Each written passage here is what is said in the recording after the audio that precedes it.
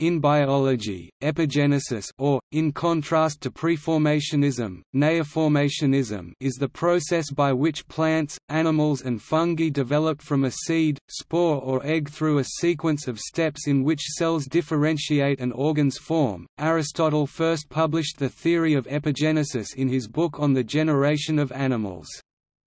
Although epigenesis appears to be an obvious fact in today's genetic age, historically creationist theories of life's origins hindered its acceptance.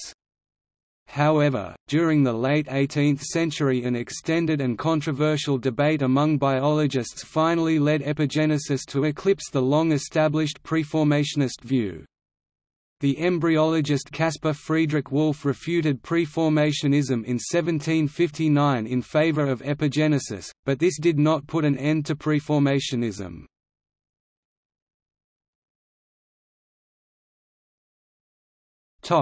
See also: Epigenetics, epigenesis, disambiguation.